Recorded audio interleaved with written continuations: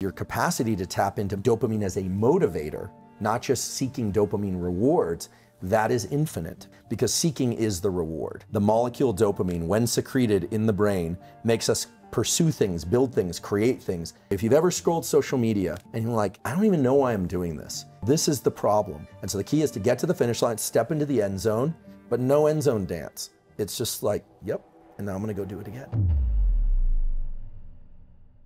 I think one of the most important findings in the last few years in neuroscience is that while the molecule dopamine is associated with reward, it's more about motivation and craving. When I say the common currency is dopamine, what I mean is the molecule dopamine, when secreted in the brain, makes us pursue things, build things, create things, makes us want new things that we don't currently already have. It's a way of tabulating where we are in our life. Are we doing well or are we doing poorly? And that happens on very short time scales. Like, do you wake up feeling good? Or do you wake up feeling kind of low? Or on long time scales. If you're halfway through a long degree or you're halfway through your life, how are you doing? How do you gauge that? Well, it has everything to do with how much dopamine you were releasing in the previous days and weeks and years. What's cool is that once you make these processes conscious, once you understand a little bit about how dopamine is released and how it changes our perspective and our behavior, then you can actually work with it. This example of the person that's not motivated, that can't get off the couch, that doesn't want to do anything. Well, this is the problem. They are effectively the rat with no dopamine, but they can still achieve some sense of pleasure by consuming excess calories, by consuming social media. And look, I'm not judging, I do this stuff too, right?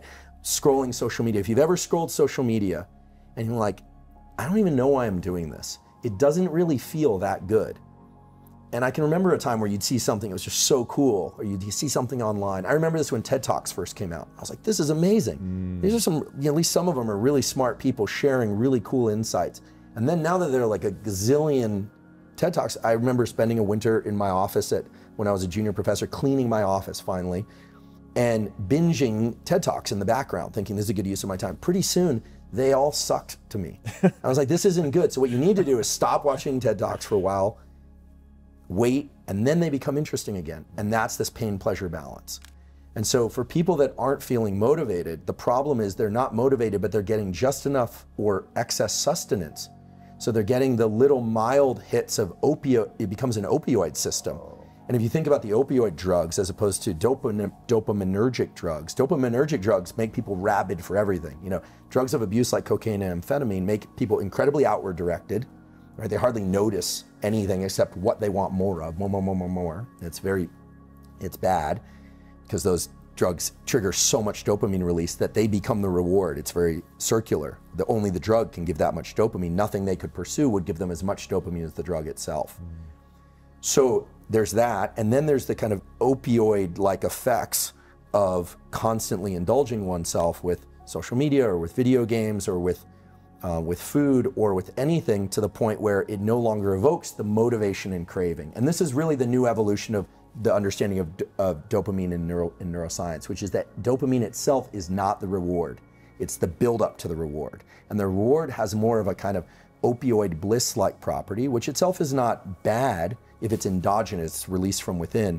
But when we can just sit there like the rat with no dopamine, gorging ourselves with pleasures, so to speak, what you end up with is somebody that feels really unmotivated, and those pleasures no longer work to tickle those feel-good circuits. And so there's no reason for them to go out and pursue anything. And that's a pretty dark picture. So the keys are to pursue rewards, but understand that the pursuit is actually the reward if you want to have repeated wins, okay?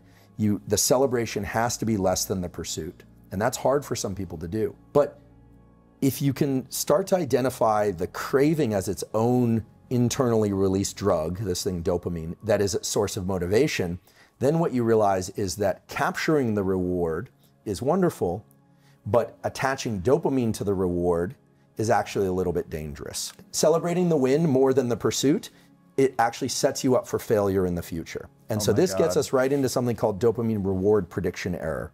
And reward prediction error is basically if you expect something to be really great, and then it's not quite that great, your dopamine baseline lowers. And now understanding what we know about dopamine, that means that not only did you You feel as if you lost because it wasn't as much a celebration as you thought it would be. But it also means that you're starting from a lower place, meaning you are less motivated. Anytime you have a bunch of dopamine and you're in pursuit, after you achieve a win, now this could be a business win, a relationship, a win of any kind, but inevitably there's going to be a tipping back of the scale on the pain side. And that pain side is always going to go a little bit higher than the dopamine side. So this is what you would feel if you pursued a goal like building a big company. Here it comes, the big sale. And then there's the, well, what now? The kind of letdown. Now, if you simply wait and stop pursuing dopamine for a short while, the scale starts to reset. The problem is a lot of people immediately roll right into the next pursuit. And then what happens is that scale starts to get stuck on the pain side. Little bit more, a little bit more, a little bit more. And pretty soon, no amount of seeking will allow you to experience that craving and motivation. So what does this mean in terms of an actual tool? Well, first of all, if people can do what you do, they're going to be in a much better position in life. Doesn't matter if it's school, sport, relationship, any domain of life. If you can start to register, that craving and that friction and that desire, that almost kind of low level of agitation, sometimes high level of agitation, that is that I'm trying to impose my will on the world in a benevolent way, we hope, that's dopamine. It's working with its close cousin, which is epinephrine, which is adrenaline. They are very close cousins. In fact, dopamine manufactures epinephrine. A lot of people don't know this, but adrenaline is actually made from the molecule dopamine. Okay, so those two are hanging out together. It's like crave work, crave work, crave and work, crave and work, crave and work. And then you get the win. And some people allow the big peak in dopamine to be associated with the win. And smart people learn to adjust their celebration internally, right? This is all internal. You could throw the biggest party in the world, but as long as you're kind of laid back and looking at this, not letting yourself get manic crazy, you won't necessarily crash as hard, and pretty soon your system will reset so that you take the day, you clean up the dishes, you relax, you go, what now? I'm feeling a little low. Well, rather than going out and spiking your dopamine again, just wait. Understand that the scale will reset again. Give yourself a few days where you're gonna feel a little kind of underwhelmed. Things aren't gonna be as interesting. It's gonna be hard to trigger that big release because you just had the peak. Well, if you adjust that, you relax, you understand there's always a little bit of a postpartum depression.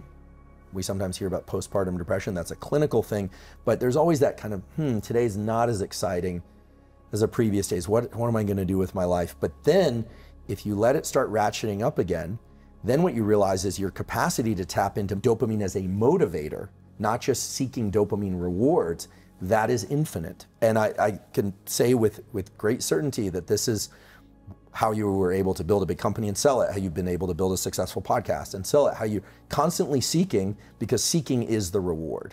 And I think for most people, we think of the reward as the finish line. And so the key is to get to the finish line, step into the end zone, but no end zone dance. It's just like, yep, and now I'm gonna go do it again.